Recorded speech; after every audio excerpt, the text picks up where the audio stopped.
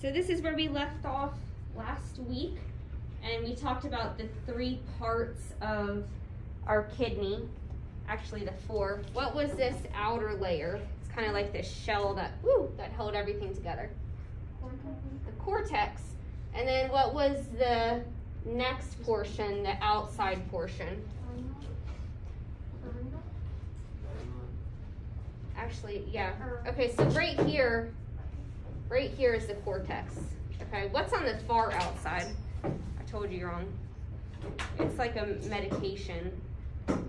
Has stuff on the inside, holds it all together. You can like break them apart and there's powder in it, or you can break it apart and there's liquid in it. Is that a tablet? Capsule. It's a capsule. So capsule. All right, then we have the cortex. And then what is the middle part? What's that called? Medulla. And then the place where it all happens, right in here, is what? All the filtration happens. What is it? The pelvis. Good. The renal pelvis. All right. So let's talk about that filtration that's going to happen.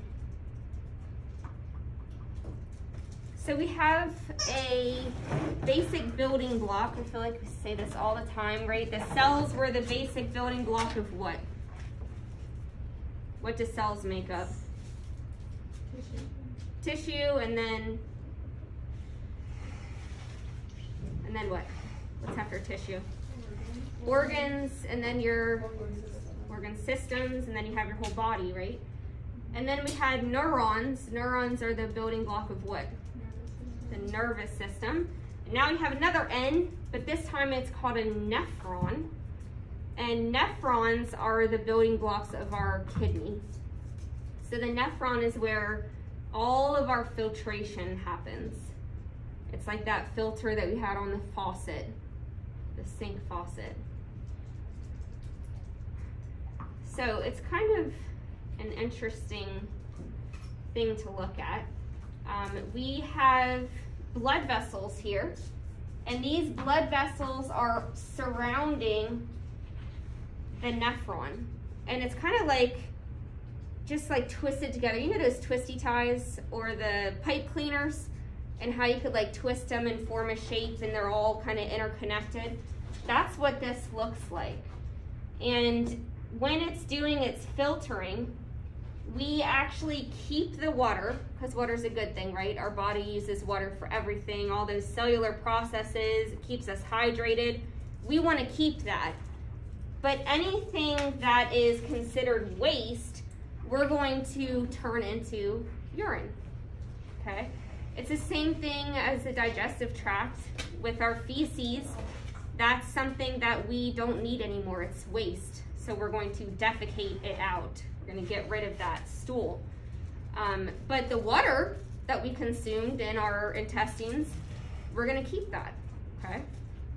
So the water is reabsorbed into our body. We're going to use it. It's going to be carried through our body, and then the waste is going to be excreted, in this case, as urine. Interesting? All right, so here's a different picture.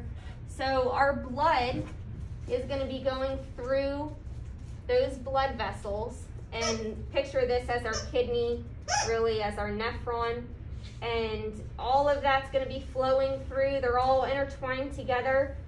The water is going to exit with the blood here, and anything that's waste is going to exit as urine. All right? All right, let's talk about male versus female. So for a female, this is what you guys, I like to have you write that on your dog task sheets. A female has a vulva, okay? So that is where urine is going to exit the body. I'm trying to think. Did you guys have Sparkle? You didn't have Sparkle, the black lab, in here yet? I think last year. Last year you did, okay. If you remember her vulva, how overweight she was, she kind of had like a fold over top of it. If you guys would have been here for Bun Bun the rabbit, when she was overweight, she would get urine scald because it would sit as it exited the body through her vulva and would scald her skin. So the vulva is just for females. There's a picture of a dog up top and then a kitty on the bottom. And what do we say about the cat? How do you know if it's a female versus a male? What don't we have to fit? There's less room between the anus and the vulva. Good. Because they don't have to fit what? They don't have to fit testes. That's right. So a female cat has a smaller anogenital distance. Okay, so the space between her anus and her genitals, her vulva, is small because she doesn't need to fit testicles there. So this is a picture of a female cat. All right, as far as some diseases or conditions that a female is more prone to, they're more likely to have incontinence. What was that vocabulary word? Incontinence. Good guess, not struggling. Struggling to do something. You know? Struggling to urinate? Nope, that's what she said. Something like urinating at the wrong time. Yeah. So not like, oh, I'm going to pee in the house, but dribbling, right? You can't hold it. Like when you are an old lady, you gotta wear Depends diapers. It's because you dribble, you're incontinent, you can't hold it. It's not that you pee all over yourself, but you might be a little bit leaky, okay?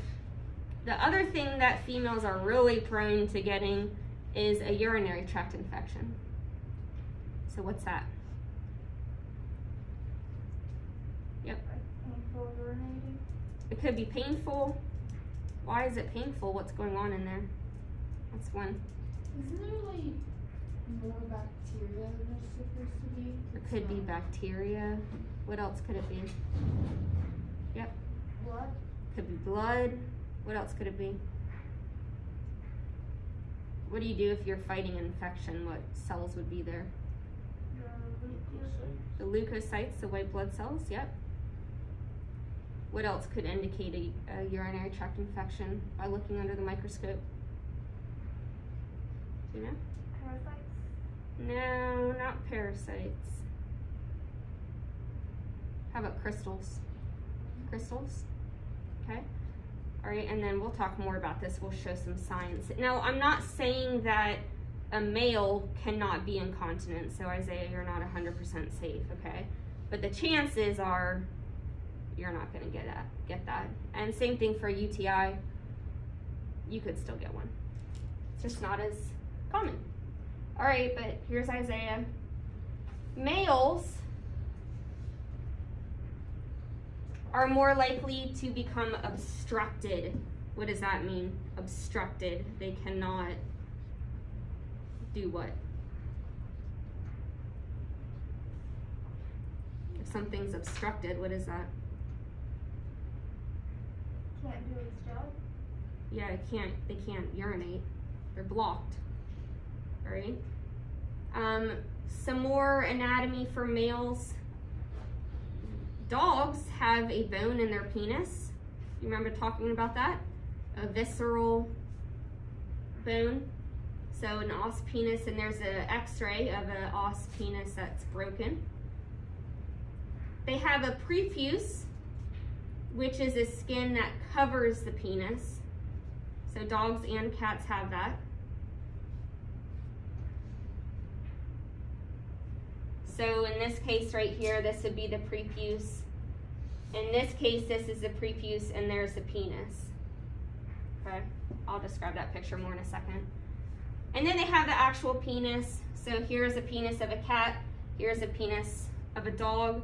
That is where they are going to urinate from.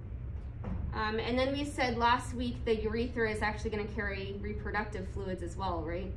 So it's going to empty out of there also. So here's a picture of a cat. So prepuce, penis, 2 testicles, prepuce, penis is inside, 2 testicles. He was just neutered.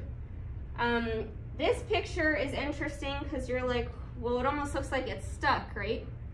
That's because it is stuck. There's a gland right here that when a dog gets very excited because maybe he just finished mating or maybe he wants to mate, that gland swells and it's actually stuck inside the female. And so if you've ever seen, has anyone ever seen dogs mating before? No? You have? I don't know. You don't know, okay. So when dogs mate, so it's like the female and then the male's on top, right? Just like cats. But when they're done, when the male has deposited the semen, he actually turns off of her, like jumps off of her, but they're stuck together. And that's why they're stuck together. That's filled with blood and it swells up. And so that makes sure that the semen can get into the female and it's going to be a productive mating and she's going to get pregnant. If that didn't swell up, then a lot of times the female won't let the mating happen or it's not as successful. So that's why that gland swells up. Once the gland, the blood in it decreases a little bit, then that gland shrinks and then they are loose. They can be separated. So that's how that penis probably broke up here, is because maybe the female tried to get away and twisted his penis that was stuck inside of her. Okay, that's called tying. They're tied when that happens. All right, so interesting fact about cats. You notice anything in this picture? It looks like there's like little hairs or something. Yeah. So there's tiny little barbs. It's like a fish hook all over a cat's penis. Now, if your cat is neutered, he won't have those barbs. Okay, that takes hormones to build those. Okay, so those barbs, when a male cat mounts a female cat, it enters her vulva, and then those barbs kind of like cause pain. And so she doesn't want to run away. Does that make sense? So like they're not tied like that, but it hurts too bad for her to run. And so she allows the mating so as not to hurt herself. And then when he's done, then he'll get off of her and it doesn't hurt as bad. Okay. The other thing that those barbs do is it actually stimulates her to release her eggs. So that's how cats start their cycle, is they're stimulated by those barbs. Crazy, huh? Animals sure are interesting. Okay, did anyone answer me the obstructions? They can't do what? If you're obstructed, you can't.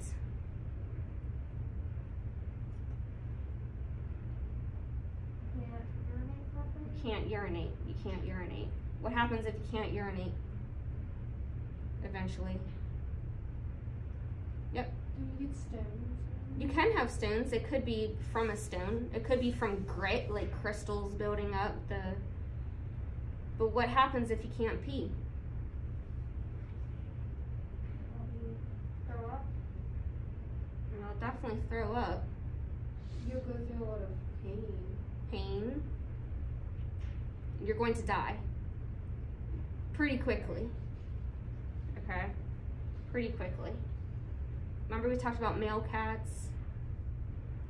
Do you remember talking about that? Male cats are very likely to become blocked. It's life-threatening. Whew, you guys are you sleepy? Yeah. Man, I feel like this is a little bit brutal right now, to be honest. Okay. We're going to finish up with diseases and conditions. So we have urinary tract infections, we have obstruction or blockage. A urolith is a stone. It's a fancy word for a stone. Chronic renal failure. Renal lymphoma, where have you heard of that? Can you repeat that? What was it? Renal lymphoma. The disease class? Yeah, which one? Canine lymphoma. Okay, so you remember canine lymphoma. What do you remember from it? I remember it's from your kidney. The kidney is one of them. Yeah. And what? Dogs or cats? Cats. Okay. So cats, if they get lymphoma, it's either in their kidney, so renal lymphoma, or it's in their, do you remember what the other choice was? I said old cats get it all the time, and you open them up and you euthanize them on the table. GI. Okay, so they're gastrointestinal lymphoma. So here we're just talking about the urinary tract, so we're going to focus on renal lymphoma. Where does a dog get lymphoma? How do you know? Where is it spread through? Does it spread to their lungs? It can spread to their lungs, but where does it start? How do you know a dog has lymphoma?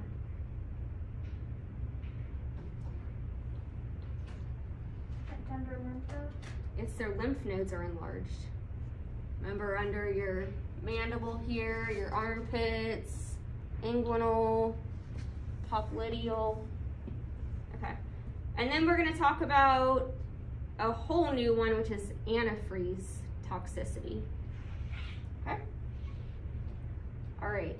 So you just have a little chart. We're not doing like an entire card for these.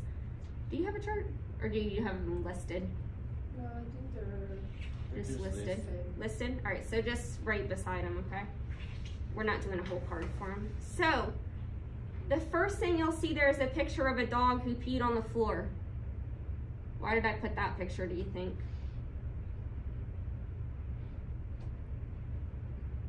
Sure, these are one of the symptoms. It is a symptom, you're right.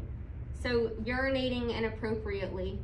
If your dog never pees in the house and it starts peeing in the house, that's not normal. It could be a sign of a urinary tract infection. Other signs of a urinary tract infection. How about that urine in the bottom left-hand corner looks pretty dark, right? So if you notice that your animal's urine is darker than normal, that wouldn't be normal. Angie, did you have a question? No, it's just, I thought you were going to ask what it is. It's blood and Yeah, very good. Yeah, blood, hemat, urea, urine. Good. Other signs of a UTI. How about pH? Isn't that cause, like, if you test it with the urine test? the strips? If the pH is up, doesn't that mean that there's more likely to be something wrong? pH is usually food. It's usually diet related. It could be. I'm not going to discount it, but usually it's food. When we look at that dipstick, it's going to be blood or white blood cells, or when you look under the microscope, you'll see blood, you'll see white blood cells, you'll see crystals, you'll see bacteria. When we look through the refractometer, the specific gravity is going to be through the roof. Okay, so greater than at least 1035, 1040.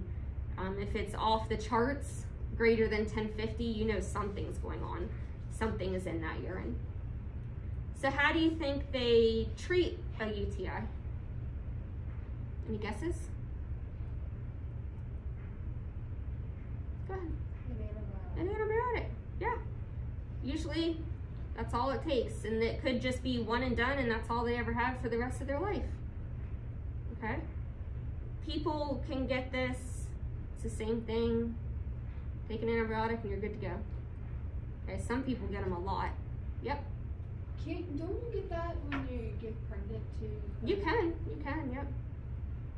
Yep, and some people are just prone to getting them, so they have to drink, oh my gosh, what is it?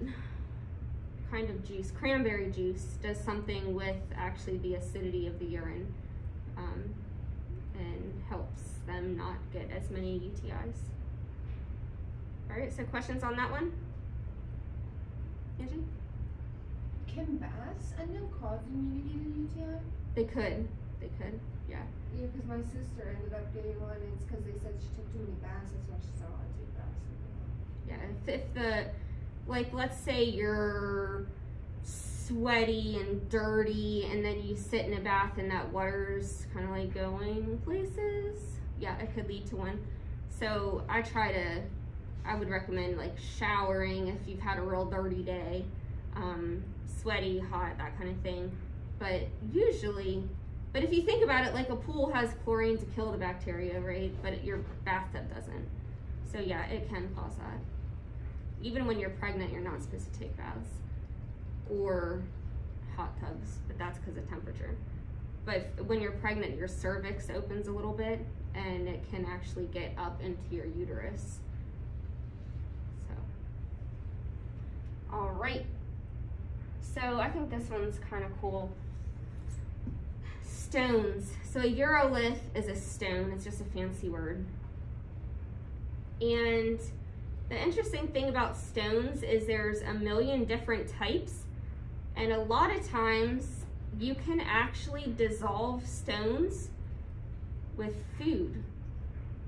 So there's special diets that you can buy and it will actually break down those stones and get rid of them for you. Now, of course, not everyone's that lucky, especially like this struvite one and this compound one. Those don't dissolve with diet, so you have to go in surgically and take them out. So if you had those stones rolling all around in your bladder, what kind of signs do you think you would have? What kind of symptoms would you have? Yep. Inappropriate urine. Excuse me? Inappropriate urine. Yeah, you could have accidents in the house. Yep. What else? Yep. Oh, go ahead. Go ahead, Olivia. Pain. So it could be like they're straining to urinate. It could be you pick them up and they, flinch, like, oh, that didn't feel very good if you were, holding them under their abdomen. What else? Hematuria. Yeah, hematuria. There's blood in the urine because it's sloshing around and hitting the walls of the bladder. Oh my golly, that'd be terrible. Okay, worst case scenario, they become blocked, which is where they cannot urinate. So, a couple stories there. Our Bun the rabbit, she actually formed a stone. And one of the students caught it. They said, Cook, Bun keeps peeing a ton, but it's only tiny amounts. Well, her stone, I have it in the cabinet there. Her stone was about this big. Picture a rabbit's bladder is probably this big, so she could only hold this much urine, and then she'd have to pee it out, and then she'd drink more, and then it would fill up, and then she'd pee it out, right? So she had to have surgery to remove her stone. Cats, male cats. Theirs is usually not so much a stone, but grit, which is a stone trying to form, but their urethra is so tiny that grit, it's almost like tiny little pebbles. Like when you look after expressing their bladder or emptying that bladder, it almost looks like sparkles. It shimmers because of all the grit that's in there. So a male cat, you're very scared of them becoming blocked and not being able to urinate. And if you don't catch that, over a day's time, they're probably gone. They're gonna be dead. So that is a huge emergency. Do you have a question? I was wondering if that was like a picture you took, or is that just like a No, I just found it on the internet, but we've had tons of these surgeries. Bun the rabbit, that dog in the peanut butter jar, that stone, I helped with that one. I've had, I would say mostly these, and they're real scratchy. And I mean, I've had one the size of my hand, and that was not in a big dog. It was in a smaller dog. I've never had one of those, which is kind of a bummer, but it's probably one that's dissolved with diet, and that's why. Guinea pigs can get stones. I just read that on Facebook. Someone was having to do a surgery on a guinea pig, so they're trying to figure out anesthesia. Rabbits, I mean, that says right there, rabbit, calcium carbonate. That's what Bun Bun would have had. It's like a deep orange color. Does anyone know I have a Dalmatian up there? Guess. Yep. Are they prone to getting? Really prone. Really, really prone. Have we had Edie the Dalmatian in here? Yes. Edie? Okay. Remember she had like, you could barely see through the microscope because it was all crystals. So I'm sure one day she's gonna have. They try to have them drink a lot more fluid than normal to try to dilute the urine and get those crystals flushed out. And a lot of them should be on a special diet. So treatment is either surgery or diet. Okay. All right. Chronic renal failure. Chronic, what does the word chronic mean? Chronic versus acute. Yep. It's more severe than acute. Acute is something small that can be fixed. Chronic's a little bit more scarier and might not be able to be fixed. You're right on the right track. You're right on the right track. Acute is all of a sudden. All of a sudden. Chronic is over time it's going to get worse, and I do agree it's going to be harder to treat. Yep. Do we need to know what it is? What this is? Yeah. Or what the word chronic means? Just like what it is. Like, what Yeah. kind of failure it is. Yep. So, chronic renal failure is just over time. A lot of times this is cats. And what happens, it's basically the same thing as saying in humans, like their kidneys are shutting down. If you've ever heard that, kidneys shutting down. So they're not working the way that they should be. So usually signs of this would be an increased thirst. And that's because their body's actually trying to dilute the urine. It's trying to get that kidney up and running. You usually have vomiting. And that's because the kidneys aren't filtering the waste. So you're having a buildup of waste in your body. And so you're going to be vomiting, you're unsteady. Something that's really kind of gross is that their mouth gets ulcers. It almost looks like hamburger. And it reeks. Absolutely reeks. It's almost like a smell of death. If they have it that bad, it's probably not going to be much longer before they pass away. What Yep. did you want us to write down for this? Well, The kidneys shut down? You can rate that. You can rate the ulcers, just anything that I'm saying. So ulcers in the mouth, not able to filter waste,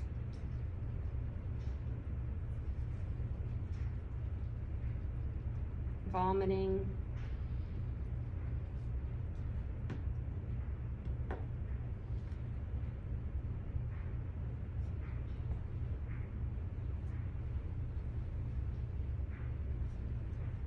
so the way that they try to fix this, in people they do dialysis. You ever heard of that? Dialysis, where they have a port into their vein, and they literally just keep pumping fluid through them, and they actually filter their blood through a machine. Like, that's pretty intense. Can they do that for cats? Yeah, but that would be thousands upon thousands of dollars. People get kidney transplants, right? So can cats, so can dogs, but do you think that's very often? You're probably looking at like 20 grand to get a kidney transplant on a cat. Do you think most people can do that? No. I'll have to give you guys an article, maybe I'll do that tomorrow, about a cat in that situation, what they did. So for these, what we try to do is change their diet, and we do IV fluids for 3 days and try to flush those kidneys and kind of get them back to working. If after 3 days the values are still really high, it's probably not going to work. So that cat probably doesn't have good news. But definitely worth a try. If those kidney values go back down, then it could be fixed. So renal lymphoma, this is what we talked about as a disease warm-up card. Cats get either renal lymphoma or GI lymphoma. And if you remember, for renal lymphoma, the odds were not good. So even, you could try chemo, but it's probably not going to work very well. They're probably going to be so sick because of all the waste buildup in their body and in their bloodstream that the chemo is probably just going to kill them anyways. So it's a terrible outcome. This is not as common as GI lymphoma. GI lymphoma, I saw that all the time, but renal lymphoma was not as common. All right. Last one is antifreeze. You guys know what antifreeze does? It like cools down your engine.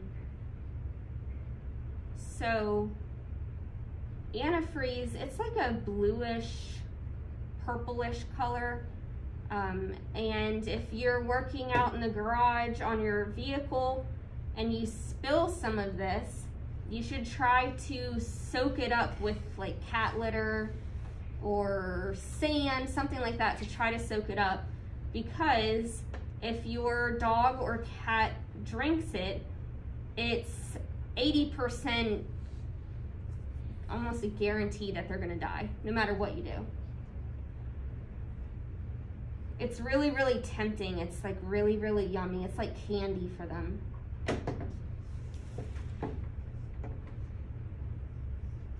So really, the treatment would be IV fluids, like hardcore IV fluids, tons of IV fluids. But the kicker is you would have to start those like right away. Like, oh, I went to the garage, my dad was working on the car, I saw the cat drink it. Take it to the vet, you might be that lucky 20%.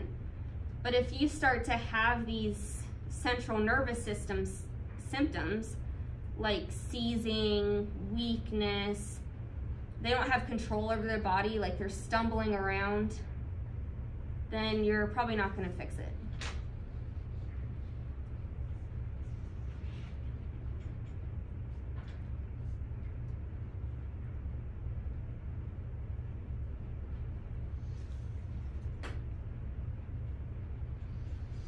So the sad part about this is actually a really common way for people who don't want animals in their yard to poison them, because it works pretty darn well.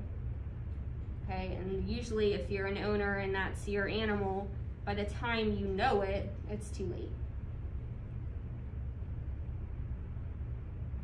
You guys have questions about that one?